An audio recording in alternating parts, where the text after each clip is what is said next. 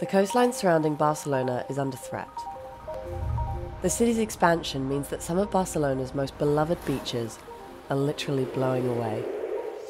Without the beaches, local housing has nothing to protect it against rising sea levels. To understand why, we need to look at the processes by which beaches are formed.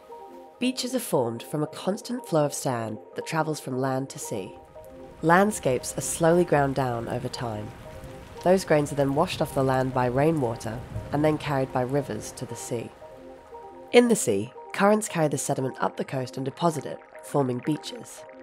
Around the city of Barcelona, this process has been interrupted in two ways. 1. Before it can be washed into rivers, the sediment is being trapped under asphalt and concrete laid down as the city expands. 2. A column of stone jutting out to sea has been constructed south of the city to protect the harbour. Known as a breakwater, this structure is blocking the movement of sediment up the coast, starving the beaches of fresh sand.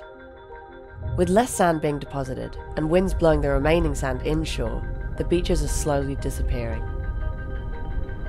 To combat this, the government are paying for a barge to dump thousands of tons of sand in front of these beaches, costing millions of euros annually. But this is showing little sign of working.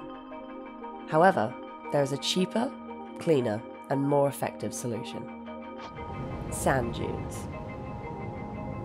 Formed when plants catch sand blown up the beach, sand dunes stabilise beaches against wind, act as a natural flood defence, and are rich in biodiversity. In the past, dunes have formed the backbone of many of Barcelona's beaches.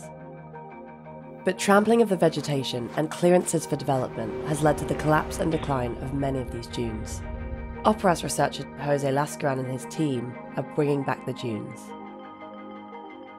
To do this, they are using a special plant, marram grass. Marram grass are natural nets. They catch sand blown up the beaches and hold it with their root systems, and in this way dunes slowly begin to form. Nurseries of marram grass have been grown by Jose at the back of beaches at a cost of 50 cents per plant. One of those plants can retain properly around 2 cubic meters of sand each year. By protecting areas and promoting awareness of the importance of dunes, these iconic features of the landscape are returning, grain by grain. And with them, the beaches are stabilising, the communities are protected from flooding, and the biodiversity is back.